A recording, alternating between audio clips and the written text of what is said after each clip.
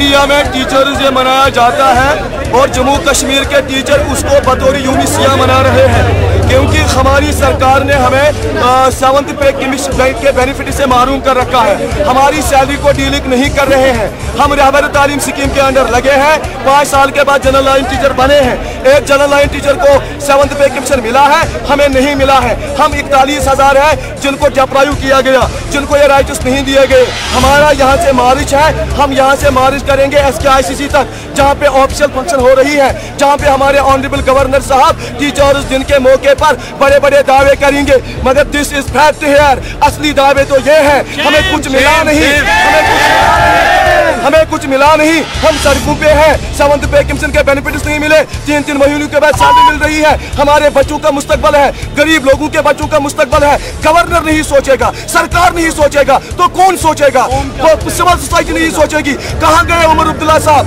कहाँ गई महबूबा मुफ्ती जी, GA मीर साहब, तारिगामी साहब, इंजीनियर रशीद साहब और जो हमारे पॉलिटिकल लीडर्स हैं जिनकी वजह से ये मसला बना है, आज उन्होंने चुप साथ क्यों ली? वो खामोश क्यों बैठे हैं? वो इस कौम को बचाने के लिए आज बात क्यों नहीं कर रहे हैं? वो गवर्नर के पास क्यों नहीं जाते हैं? गवर्नर इंतजामिया से अपील क्यों नहीं करते हैं? ये नेशन बिल्डर्स है या उस्ताद है, प्रायोरिटी पे उनका मसला हल होना चाहिए। होना तो यही चाहिए था, जब 7th पे कमीशन का इत्तलाक हुआ पहले टीचर्स को मिलना चाहिए था, उसके बाद दूसरे लोगों को मिलना चाहिए था।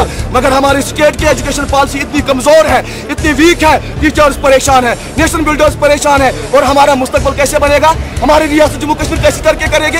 इंजीनियर्स कहाँ से आएंगे? IAS ऑफिसर्स कहाँ से आएंगे? हमारा लेजिटिमेट राइट है, ये हमारा